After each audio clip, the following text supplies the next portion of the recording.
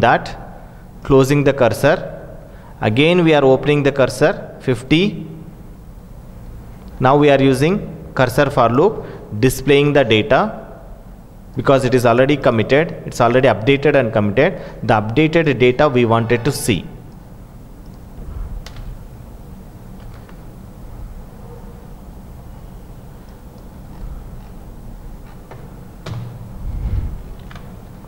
When we execute this, old values and new values, because we are opening it for 50 only, department number 50, only that record will come. This is new values and these are old values. Old are this one, new are this one.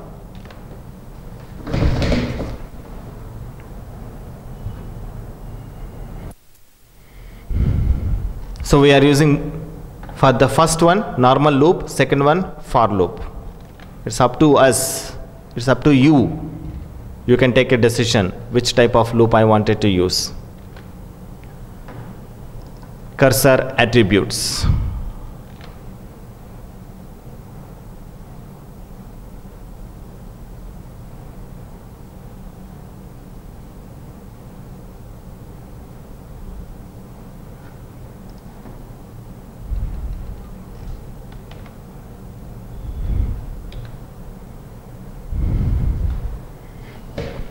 Cursor attributes. As of now, we have seen one attribute, which is not found. Similarly, cursor has 4 attributes: is open, found, not found, row count. These are the 4 attributes of cursor available in PL/SQL. See, type and row type, these are the 2 PL/SQL attributes. In the same way, the cursor also has its own attributes. They are is open, found, not found, and row count. All these are single words. There is no space in between anywhere.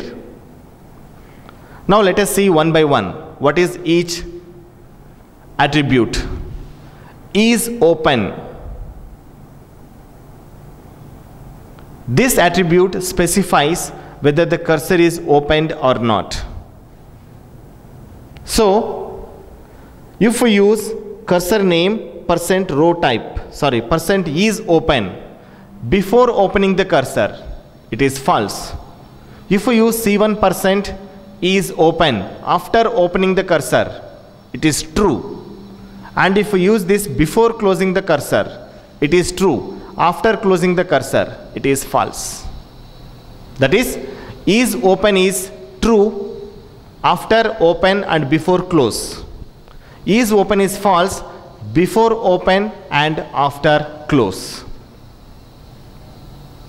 So the data type of is open is Boolean, true or false. Next, found. The data type of found is also Boolean, so it can take 2 values, true or false, even null also. Boolean will take 3 values, true, false, null. Now, found. This will work based on the fetch statement.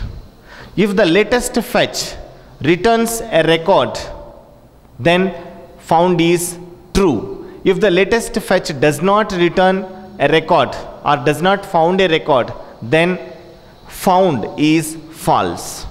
So found will work within the cursor, that is open and close of the cursor. If the latest fetch statement returns a record, found is true. It doesn't return a record, found is false. The next, not found. This is opposite to found. If the latest fetch returns a record, not found is false. If it does not return a record, not found is true. So both are opposite to each other. The data type of not found is also Boolean. So this will take 3 values, true, false, and null. Row count. The data type of row count is numeric. It's number. It is not Boolean. So the output could be 0 or positive integer 0, 1, 2, 3 and so on. So this can be used with cursor name, percent, row count. Usage of these attributes without opening the cursor is invalid or false, or after closing the cursor or before opening the cursor, it is invalid usage or the value is false. So we should always use these attributes between open cursor and close cursor, that is after opening the cursor and before closing the cursor. But these attributes can be used either inside the loop or outside the loop, anywhere. If you are using normal cursor loop, either before the loop or inside the loop or after the loop, wherever you want you can use it, but it should be after opening the cursor and before closing the cursor, not before opening the cursor and not after closing the cursor. Now if we use, what will be the row count, the value of row count? This will give the total number of rows fetched so far, total number of rows fetched till now from the beginning. That will be the output of row count. If we use this row count attribute inside the loop, then the result varies. The result will be multiple. This multiple depends on the number of rows of the cursor. If the cursor's select statement is fetching 10 rows, then the row count will give 1, 2, 3, 4, 5, 6, 7, 8, 9, 10, 1 to 10. Because when the loop is executing first time, it has fetched one record, so row count is 1. When the loop is repeated for the second time,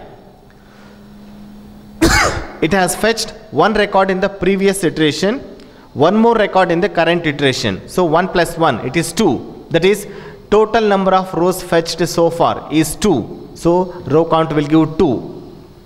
When the loop is executed third time, so previously 2 records and now 1 record. So total 3 records. So row count will give 3. So on it will continue.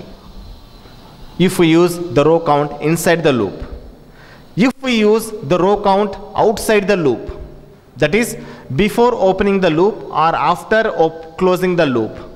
If we use row count before opening the loop, it has not fetched anything so far. In the first attempt, it will give 0. First attempt it will give 0.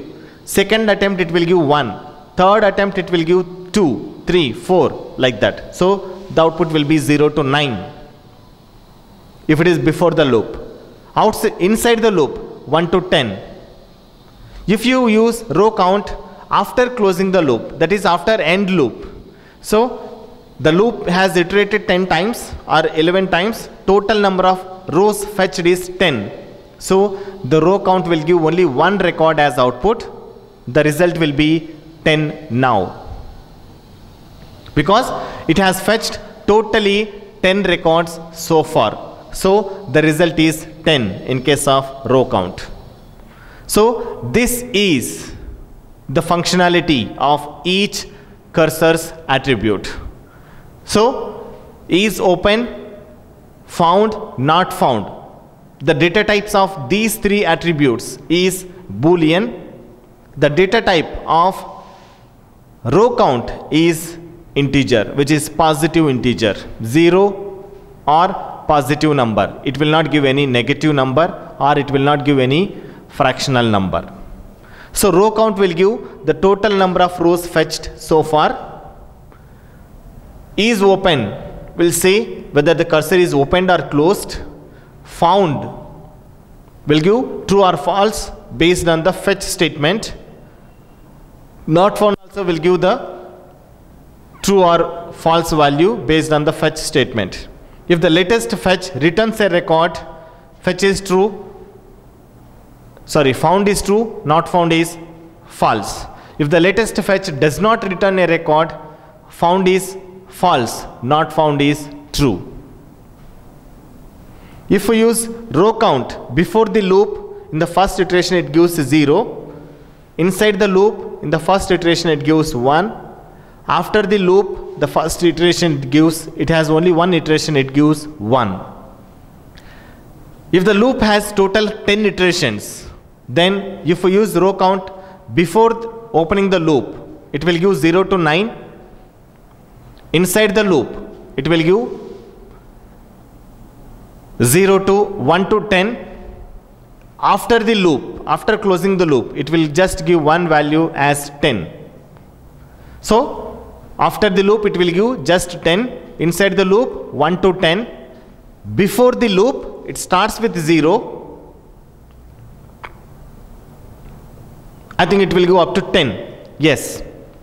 Because 10 plus 1, 11th time it will try to execute.